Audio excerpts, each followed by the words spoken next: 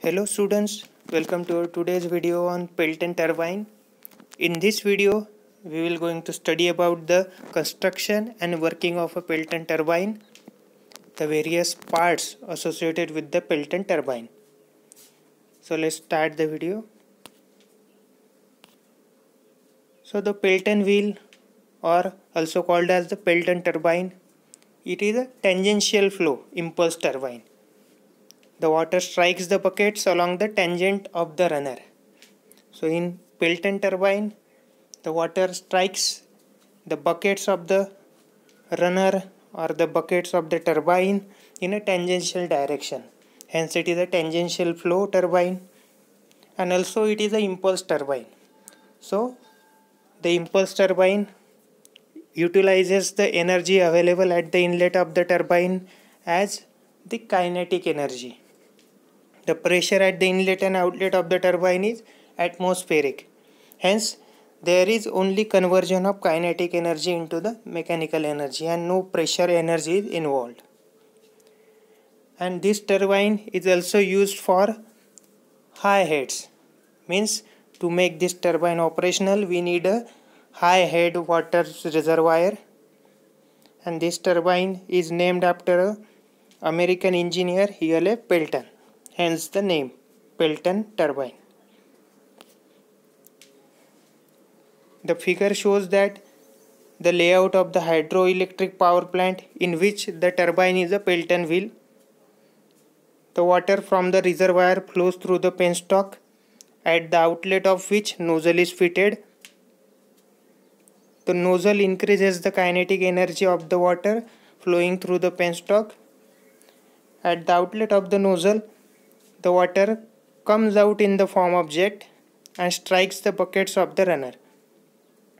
The main parts of the Pelton turbines are the nozzle and the flow regulating arrangement, the runner and the bucket, the casing, and the braking jet. So the Pelton turbine is basically consists of these four parts. So we will study these four parts one by one. The first part is the nozzle and the flow regulating arrangement. The amount of water striking the buckets, or also called as the vanes of the runner, is controlled by providing the spear in the nozzle arrangement. As shown in this figure, we can see there is a spear. This is a spear, and this spear location is controlled by rotating this wheel. Means by using this wheel we can forward or backward this spear, and this spear is located at the nozzle exit. So by forwarding and backwarding this spear, we can control the cross sectional area at the exit of this nozzle, and consequently we can control the flow of the water. When the spear is pushed forward into the nozzle, the amount of water striking the runner is reduced. And on the other hand, if the spear is pushed back, the amount of water striking the runner increases. So pushing this nozzle forward reduces the cross-sectional area at the exit of the nozzle, hence reducing the amount of water which is striking the runner. And vice versa, when this spear is pushed back, the amount of water striking the runner increases as the area of the cross section of the nozzle increases. The next part is the runner and the bucket.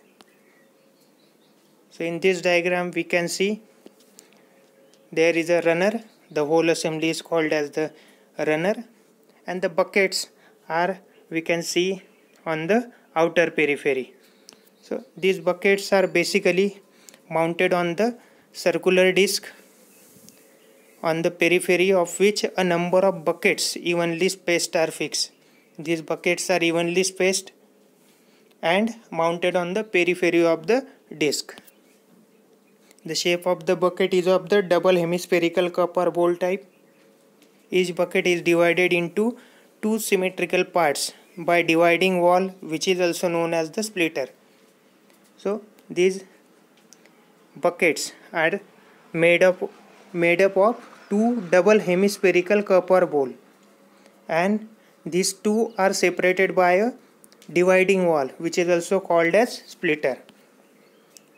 So the function of the splitter is to divide the jet into two equal parts. So this splitter, what does it do?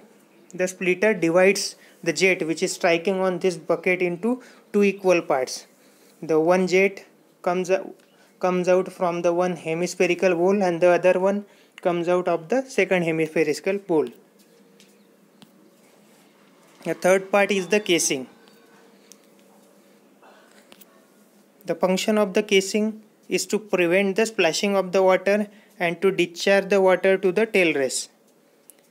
So in this diagram we can see there is a penstock, there is a spear arrangement for flow regulation, there is a nozzle, jet of water, this is turbine, and this whole assembly is enclosed in a casing. So casing is basically used to prevent the splashing of the water.